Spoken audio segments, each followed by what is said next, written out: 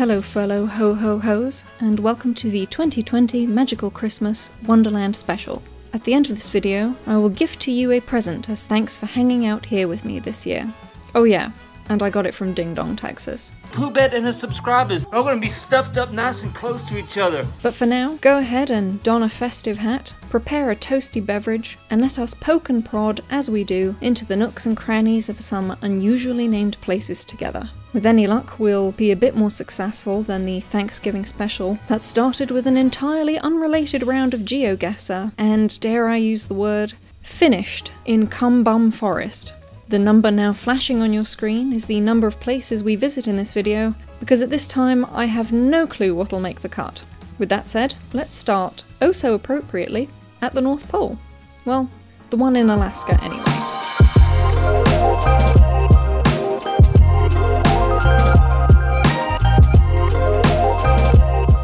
North Pole is a small Alaskan city near Fairbanks. It's known for its year-round Christmas decorations, including candy cane-striped streetlights. First of all, let us inspect the mayor of the North Pole. I am disappointed he doesn't have a long white beard, but the website is on point with the theme. Despite its name, the city is about 1,700 miles south of the Earth's geographic North Pole. We don't care. We're feeling festive. North Pole was home to 2 oil refineries, the town's major industry aside from tourism.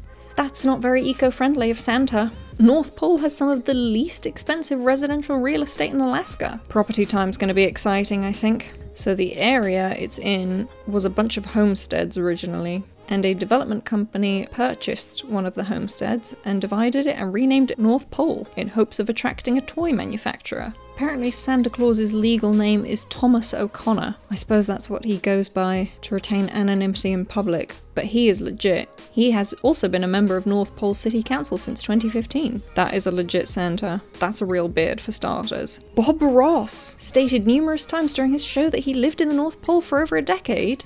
The North Pole was the inspiration for Bob Ross's work. Oh, that's fabulous. I wonder if kids that grow up here and go to school and believe in Santa are really excited that they live in the North Pole and if that's really special. You know, there's a lot of nice businesses here. Got a photographer, professional dog grooming, couple schools, even the Mormons have a church. North Pole City Hall, what does it look like? Oh, that's not what I expected. What are the reviews? Congrats, sir. I'm happy to tell you, you got breast milk rating. Tammy Rudolph, pay Sean, okay. 606.5 out of 20 stars. From Gerb Ding. Holy Jesus. What the fuck is that? Wow, that is wildly popular. Nearly 3,000 reviews and 4.3 stars. That is maximum festivity overload. Oh my god, these Christmas villages are my favourite. And they have a little light bulb in them and you plug them in, then you have a whole city that lights up. Oh, here's one in action. Cute. Oh my god, there's a Dairy Queen. North Polar Espresso. Really banking on it. Alright, let's do a quick street view. Let's do somewhere around the main road? Maybe around here. Weird, it seems kind of flat. I don't know, I guess I'm generalizing Alaska, but I expected it to have mountains. Still, wonder what it looks like in snow. Let's check out some pics. Cute. Love the red trim. Very festive. That's pretty adorable. Santa Claus speaks out against North Pole ban of marijuana sales. Santa's officially for weed. You learn something new every day. The website is extensive, but I really do like that they just have a random frozen child under our community. Let's check it out on Zillow if the property's so cheap. I wonder if there's a lot there. Oh, hello. Okay, let's say we want to live downtown. Downtown North Pole. Damn, must get a lot of snow. New kitchen. 5 beds, 2 baths, 300. Yeah, alright. What about across the river? Bit more expensive. They've put a Christmas tree in the pictures so you can preview what it's going to be like. Is that a moose in the backyard? Yeah, casual moose in the backyard. Ever since I saw that video of that one walking along the road, I can't look at moose the same way again. Look at the perfect snow loaf. That is very satisfying. Let's move on to the next locale. We have in the past visited Santa Claus, Indiana, so let's check out Santa Claus, Arizona. Santa Claus is a populated place. Wow, that's a generic way to put it. People live there. And all that's on the map in the preview is West Side disposal is cheap trash. I think that's somebody bitter who knows their way around Google. It's a populated place in Mojave County, Arizona. Oh, it's abandoned! It was abandoned in 1995. Santa's land office. The office portion was added later. That's very obvious. Santa Claus lies approximately 14 miles northwest of Kingman, Arizona, immediately north of Hermit Drive and just south of Grasshopper Junction and the Junkyard of Chloride, a group of metal statues in Chloride, Arizona that include a flamingo made out of a motorcycle gas tank. What is with this corner of Arizona exactly? Okay, so it began in 1937. By 1942, the town of Santa Claus had become a full-fledged tourist spot. Went into decline in the 1970s. In July 1983, owner Tony Wilcox unsuccessfully offered to sell Santa Claus for $95,000, which was reduced to $52,000 by 1988. That for a whole town. That's a quarter of a house in the North Pole. All remaining operating businesses in the town were closed in 1995. What presently remains is several vandalized buildings, a wishing well, a derailed pink children's train tagged with graffiti. While that sounds terrifying, this probably should have been in our Halloween special. In the 1930s, Nina Talbot and her husband moved from Los Angeles, California to Kingman, Arizona to operate a motel. Talbot held herself out as the biggest real estate agent in California, but also weighed 300 pounds at the time. Here it is, Santa Claus. West Side disposal is cheap trash. There's a bulldog with shoes on. It's construction bulldog, with shoes only on his back feet. Oh, it's an actual business, and I thought it was somebody bitter. That is the one remaining business. Let's check out a satellite view.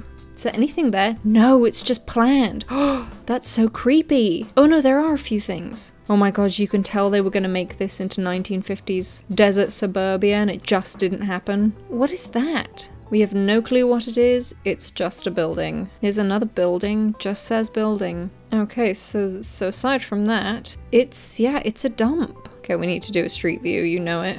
This is it, Santa's land office. Oh my god, it is just covered in graffiti. Landfill. Santa Claus, Arizona is a landfill. Well, no presents getting delivered here, that's for sure. The sad tale of Santa Claus, Arizona, an iconic roadside ruin now overrun by rattlesnakes. Okay, well, I think we're done there. Next up is Rudolph, Wisconsin. I can't do a Wisconsin accent, but I sure as hell do love it. Can you like to tell Santa what you like for Christmas? A guitar? A guitar, okay. A real guitar? I can't imagine anybody being angry with a Wisconsin accent. Okay, Rudolph, village in Wisconsin. It is 1.2 square miles. That is tiny, but still has 439 people on it. Okay, Rudolph derives its name from Rudolph Township, which in turn was named after Rudolph Hecox, the first white child born within the town's borders. The birth of the first white child is a widely used concept to mark the establishment of a European colony in the New World, especially in the historiography of the United States. Well, Rudolph truly defined the descendants. It's 97.3% white now. Attractions: the Wonder Cave. Ooh, Rudolph Grotto Gardens. Rudolph's Little Dear's Child. Rudolph's Little Dear's Child what? Oh, it's a daycare centre. Here are the Grotto Gardens. 168 reviews, 4.7. Peaceful and beautiful. So much work went into this, and it is a beautiful, tranquil place. Indeed it is. It does look really nice, actually. I can't tell what this picture is of, but I'm sure it's impressive. Anything Christmas themed? Oh, here we go. The sign. The sign has Rudolph on it. Yes, excellent. All right, let us continue to Christmas Valley, Oregon, an unincorporated community in Lake County, Oregon, United States. The community was named after nearby Christmas Lake, usually dry. Oh, east of the present town site and the site of the former Lake Post Office. Real estate development around a planned community by M. Penn Phillips called Christmas Valley started after World War II. Christmas Lake Valley, and nearby Peters Sink and Peters Creek were named for pioneer stockman Peter Christman. Oh, really? That's why Peter Christman? Okay. Who grazed his cattle there and had a house at Silver Lake. The name Christmas was an early corruption of the name Christman or Christman that became entrenched in the vernacular by 1900. In 1961, developer M. Penn Phillips laid out the town site. Phillips aggressively promoted the community in California to young would-be farmers and retirees, though despite Phillips' claims that the community would soon have more than 5,000 residents, few actually moved there, and thus the Phillips Company faced lawsuits about misrepresentation, and the Phillips era is usually considered a scam. The community is perhaps best known by off-road all-terrain vehicle enthusiasts worldwide who ride in the Christmas Valley sand dunes. Oh yeah, let's check that out. I totally forget that parts of Oregon look like this. It is not all lush. They did call their churches Christmas though, so they get points for that. This elf what? General store. No reviews, but they do have a website.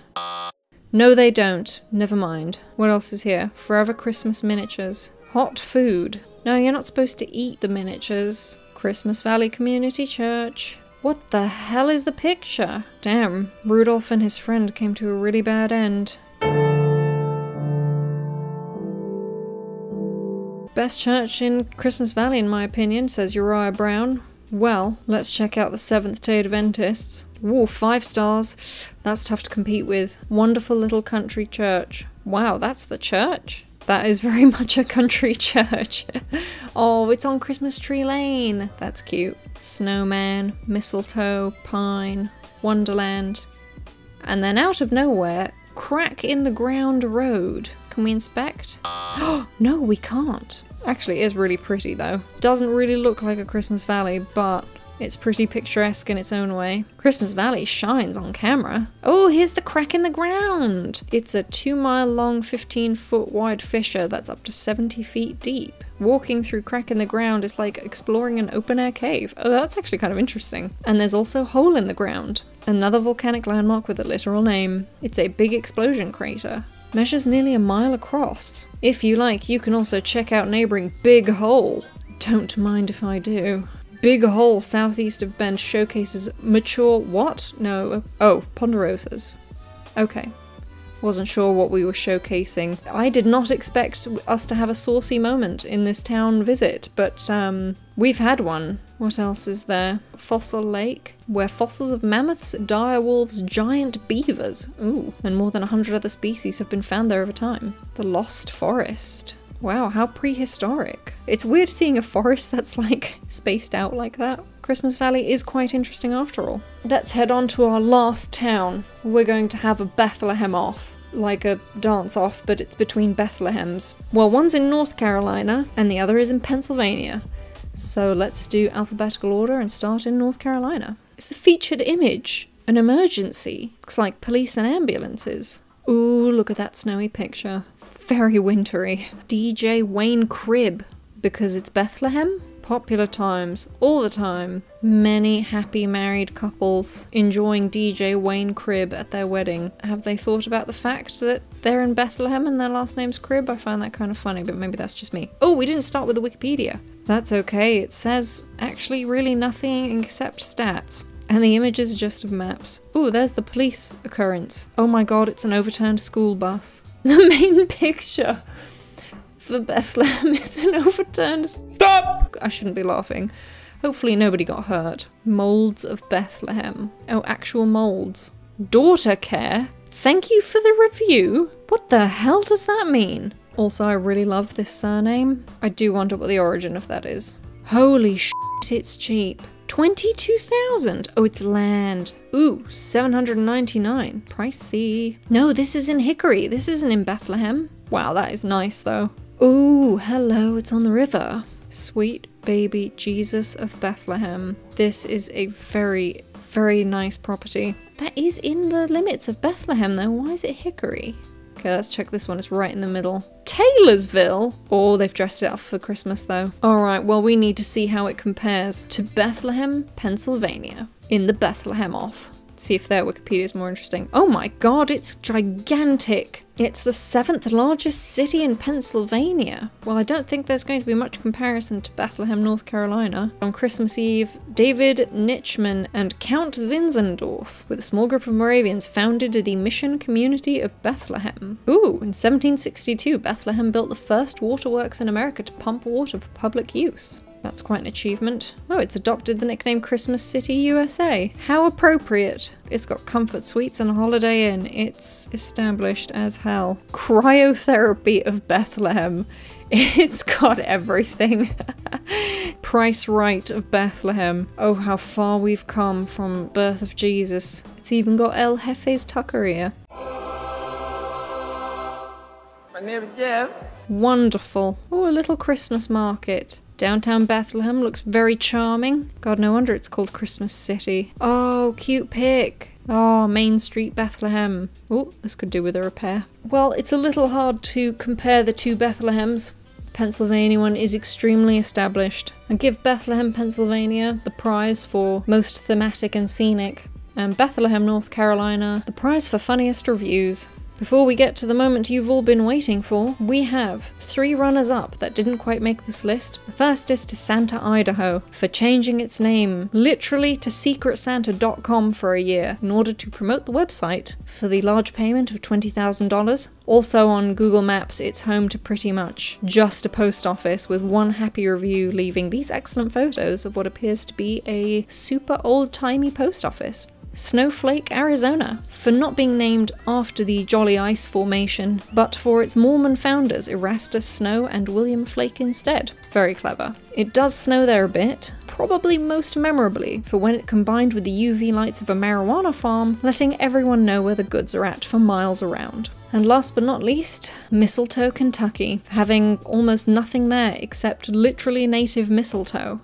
and featuring the intersection of Rockhouse School Road, which I kept reading as Schoolhouse Rock Road, and Whoop-Floria Road. And no one knows what Whoop-Floria is, but it's also important to note that the only other road in Mistletoe is Mistletoe Road. Bonus points for Lick Branch nearby. And now for the moment you've all been waiting for. I hit up a man in Ding Dong, Texas, as you do, to produce a one-of-a-kind holiday message to thank you all for hanging out with me this year. Oh boy, did he deliver. Actually, he forgot to do one thing I asked for in my request, but the rest of it was so above and beyond that I gave him 5 stars and was thrilled as is. However, upon dropping him a follow on Instagram, he immediately slid into my DMs, if you will, to rectify the situation.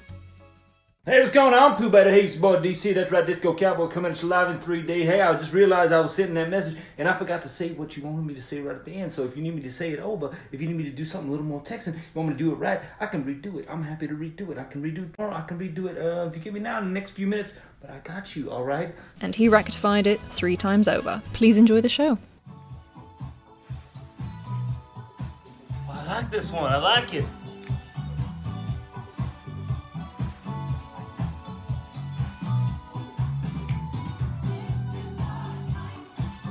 This is our time, all right? Look, this ain't their time. This is Poobette's time. And for Poobette subscribers, all right? What's going on? Look, hey, Poobette got in touch with me.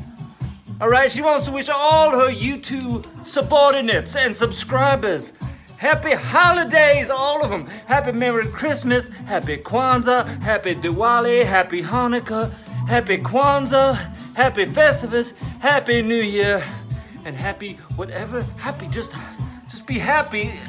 Be happy. We're all gonna get vaccinated soon. We're all gonna be stuffed up nice and close to each other. Poobette's time for Poobette and her subscribers. And for me, Disco Cowboy, wishing you all my best and happy all those holidays right here from Ding Dong, Texas. I ain't so bad. It's your boy, man. Your favorite wife swapping, snuff dipping, tobacco chewing, coffee pot dodging, frog gigging, alligator thumping, disco dancing, Disco Cowboy. Come on, you know that. All right, Poobette wants to thank you for supporting her channel because it's the best. All right, I love Poobette's channel. I'm a subscriber. I subscribe. She talks about all them awesome things. Is it the one that talks about all them places? We love Ding Dong, all right? Poobette loves Ding Dong, all right? And I'm there. I'm in Ding Dong.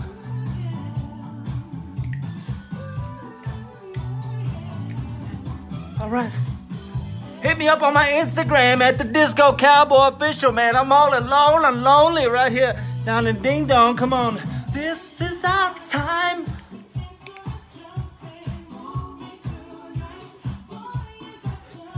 My neighbors hating on me cause I got electricity and internets.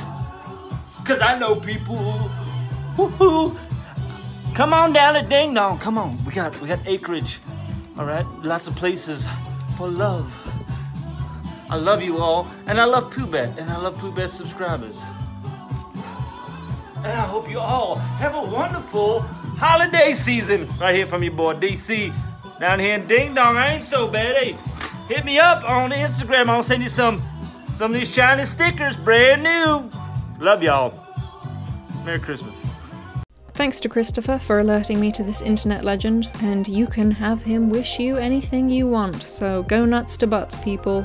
I think our man in Ding Dong said it all, but just in case you missed it, thank you so much for chilling with me in this small but cozy corner of the internet, and sometimes jacuzzis in the desert, and the far-flung reaches of Wikipedia, and all the licks, holes, and knobs of the US. I'm overwhelmed with gratitude to be generously given your time, and many thanks for sharing the kindness of folks in Round Mountain, the excellent humour of Floyd's Nobsians, lovely info nuggets of maggot cheese, and everything between and beyond. Have a wonderful Christmas and holiday, and I'll see you in the next one. Bye!